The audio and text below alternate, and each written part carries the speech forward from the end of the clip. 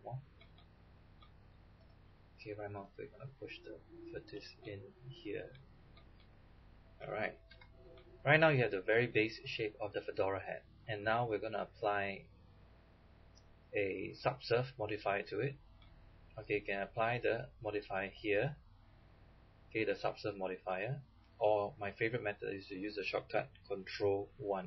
When you press Control 1 in object mode, you'll notice that it has been subdivided into many segments.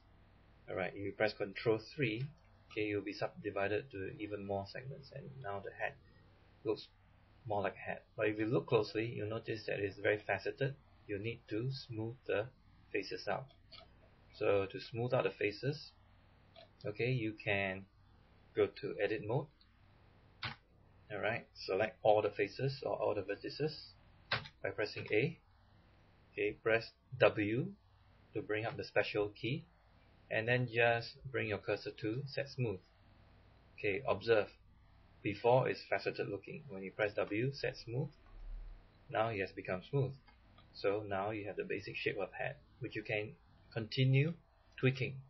Alright, so now I'm going to go back to edit mode, and I'm just going to select one of the vertices here, and I'm just going to push this rim back in some more, and do the same for the back.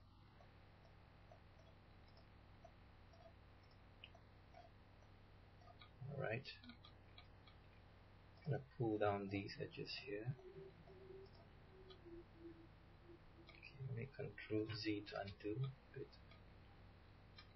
Okay, holding on to Shift and middle mouse click will drag, or pan rather. Alright, one of these vertices here, I'm gonna put it inwards. Pull this down. Pull this down. Right. So as you can see, you can still carry on modifying the shape of the hat.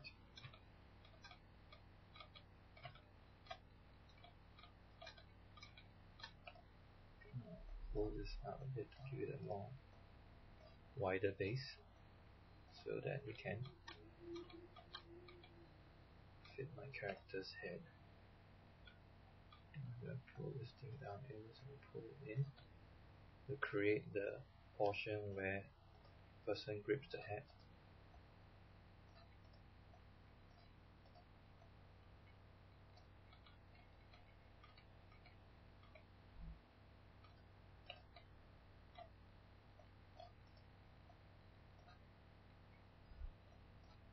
So now I'll give it a taper.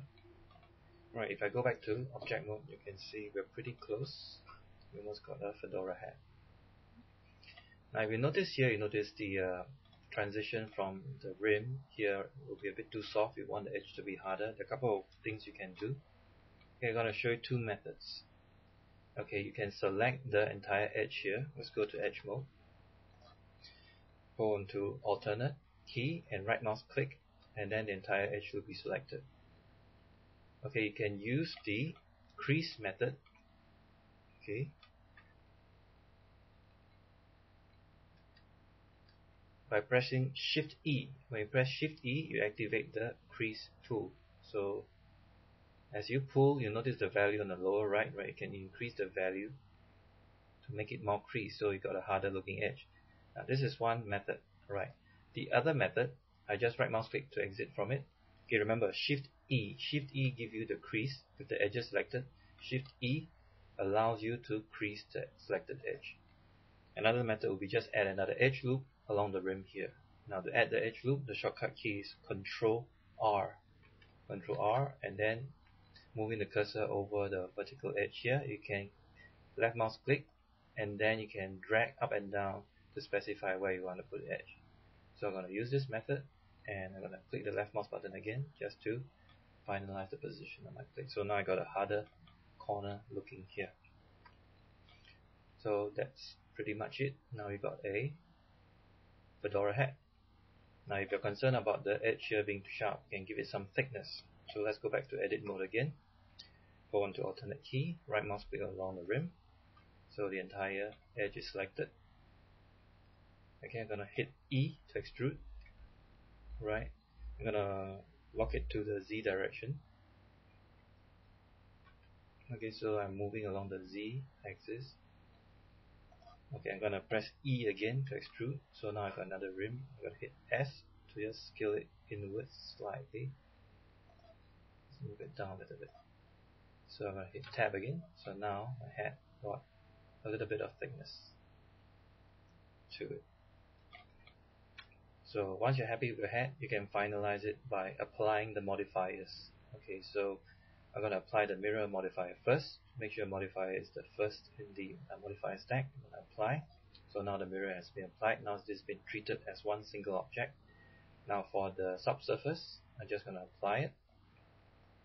And now it has been subdivided to a high resolution model. And that is how you create a Fedora hat using Blender. Thanks for watching this video.